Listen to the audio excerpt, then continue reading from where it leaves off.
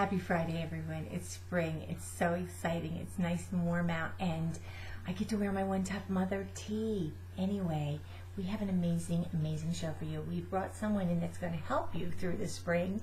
You've seen her on Dr. Phil, the ABC World News, Good Morning America, Rachel Ray, Dr. Oz, and the Emmy Award-winning TV show, The Doctors.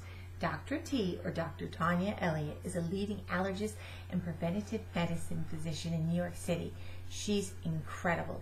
She explains to Tough Brother Seth and I, and you as well, how to breathe easier and stay healthy. And she has great tips on how to control your allergies, things you can do.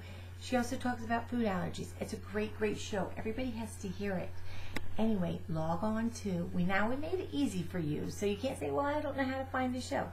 Go to OneToughMother.com. The show's right there, or you can go to iTunes, PodSearch, or Stitcher, wherever you want to go, or wherever you listen to your podcast. But we made it easy.